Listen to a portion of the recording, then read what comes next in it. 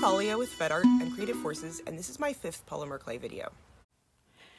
Finishing your work different ways for different projects makes sense. I don't always cook the clay. Sometimes I stick the raw clay to surfaces. I make a lot of drips lately. In this case, I used the polymer clay as a setting for cubic zirconium.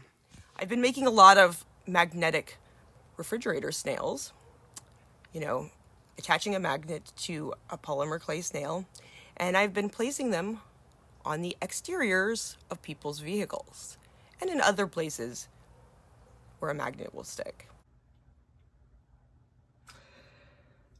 Here's a creature I made out of some polymer clay canes, and I think that he'd look a little better if I added some Sculpey glaze to him. So I'm gonna do that.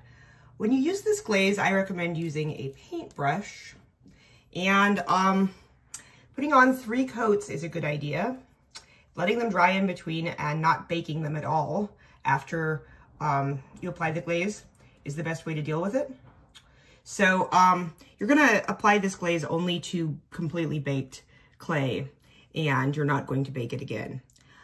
And I'm going to put on a coat, and then I'll wait for 30 minutes, and I'll repeat the process, and it will smooth over any scratches or finger marks you've got, basically glaze over things.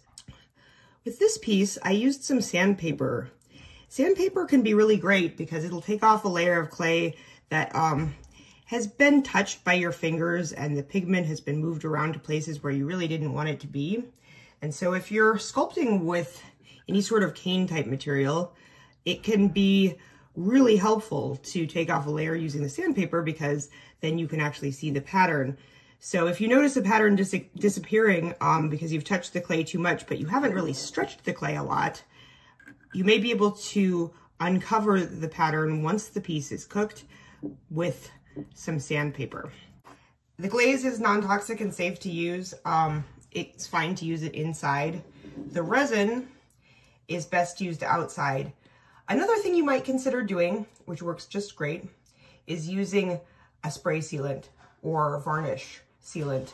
And I would recommend doing that outside, but something like Mod Podge will work really well. And the only thing to know about Mod Podge is that once you've applied it, you really can't add anything else to your sculpture, because the Mod Podge really resists pretty much everything. I'm going to be coating these 2 snails that I made out of polymer clay with a layer of clear UV curing resin. It will increase their durability. I work with resin in the shade, and I move my pieces to the sun to cure. Resin is very cool stuff. You can cast large pieces out of resin.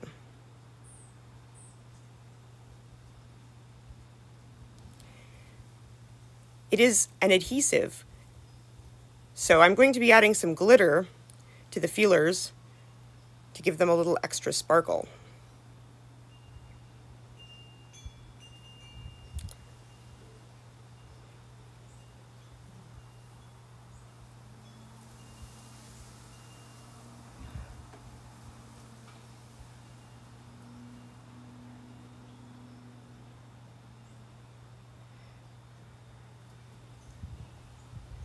Using resin as a glaze gives you a very thick coating.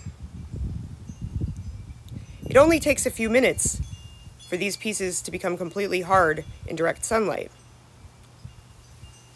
Exposing them to sunlight too quickly will result in curing before you're ready.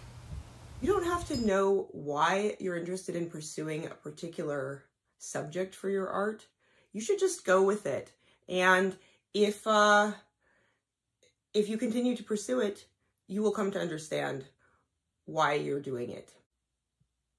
I would like to make a full-size swimming pool filled with clear resin, like the resin that I demonstrated in this video.